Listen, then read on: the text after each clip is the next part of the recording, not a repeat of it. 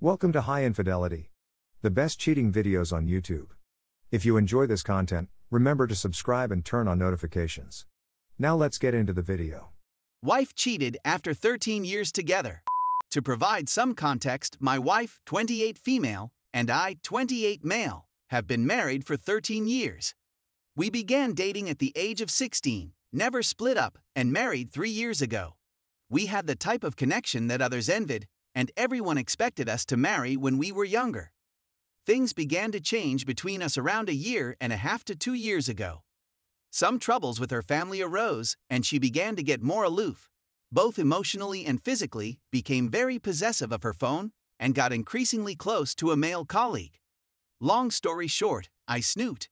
Yeah, I realized this is horrible on her phone, since I had a suspicion something was going on based on a number of things and discovered messages proving her affair with this person. When I confronted her in early September, she said it had been going on for a year.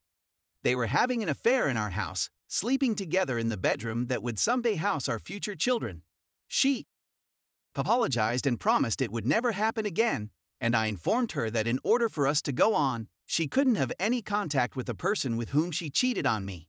They are still communicating on occasion 2 months later, with her claiming that it is unreasonable of me to expect her not to speak to someone she considers a close friend. I'm at a loss on what to do at this point. I'm trying to see if I can go on, but I'm afraid I'll never be able to trust her again. I believe her decision to stay in contact with him demonstrates that she prioritizes their relationship above ours. I'm simply completely conflicted with what my instinct is telling me. She also warned me not to inform any of our friends about what was going on so I don't have anybody to speak to. Sorry for the rant, but this is the first time I've written it all out, and I honestly don't know how to continue or manage with this. Edit. I wasn't anticipating such a strong response, with the exception of a few of you who appear to believe that harsh responses are okay when someone's whole life is crumbling around them. This was useful. I know what I need to do. All I need to do is pull off the band-aid and get started. I'm going to contact the lawyer I chatted with a few weeks ago tomorrow and see how he advises me to handle the problem. Story 2. He was cheating on me our entire marriage. It's over and I'm devastated. My spouse, 32 years old, and I, 34 years old, have been married for nearly 6 years. I realized he had been with individuals he knew in person on Facebook the night after we got engaged. His prior relationship had been significantly more liberal and non-monogamous, so I made it clear that this was not acceptable to me. This was unethical. I'd leave him if he did it again. He did it again, of course. A few years later, he woke me up in the middle of the night to inform me he'd been doing it again. To be honest, I was relieved since I assumed he'd been doing it the entire time. As a result, we sought therapy. Not even 6 months later, a buddy told me that my husband had been flirting with his wife on Snapchat. Both participants stated that it was only one drunken night. I had been working my tail off for 2 years to complete school so that we could spend a year or two in Japan. It was something we had been working towards and something I had always wanted to do. We were really just a few months away from achieving that objective, so I wasn't about to let him take it away from me. Those emotions were hidden deep inside me. These acts of adultery made me feel unwelcome, and I often blamed myself. They annihilated my feeling of self-worth. Our life was often distant, sometimes bordering on dead bedroom territory, but it was never an issue he genuinely sought to improve on. I sought individual therapy, believing it was possible that it was my fault. I got an IUD because I thought my hormones were out of whack. It was because I felt so unwanted and untrusting that the emotional connection wasn't there, and thus I never considered. When we returned from Japan, we had a difficult year, but things gradually improved. However, I began to feel dissatisfied. We had a major come-to-Jesus conversation about our relationship in which we discussed our emotions, what we were going to do to salvage our marriage, and recommitted to one another. We eventually began having and reconnecting as a couple. That was really wonderful, but it felt like it was chewing at me. I had asked him directly whether monogamy was okay. He agreed. I asked him whether the cases of cheating that I was aware of were the only ones. He agreed. Surprise, surprise, he's a liar. I'm not proud of it, but I snooped on his computer after 7 years of worrying about it. What I discovered was much more than I could have expected. He was other females the whole time he was cheating on me. When I confronted him with the facts, he admitted that he never cheated on me since that isn't cheating to him, even though I told him that is to me. Very clearly.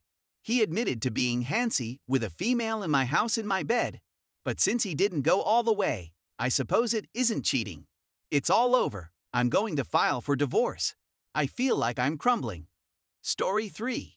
She told me tonight that she cheated back in March.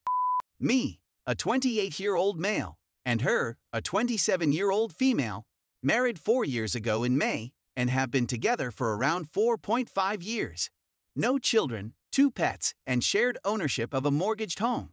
Tonight, my wife and I had a discussion that was a follow-up to one we had a few weeks ago, in which I informed her that I'd been battling for along with emotions of not having my needs satisfied. That talk had gone well, and we had decided to go to work on it. Tonight, she claims she'd been thinking about it and that she simply doesn't believe she can offer me what I need. We both vowed when we married that the D word would never be in our vocabulary. We're both Christian and sincerely believed in practicing the God-instructed methods of being married. But she said she believes we both deserve to be happy in this life because we're both young and clearly unhappy now.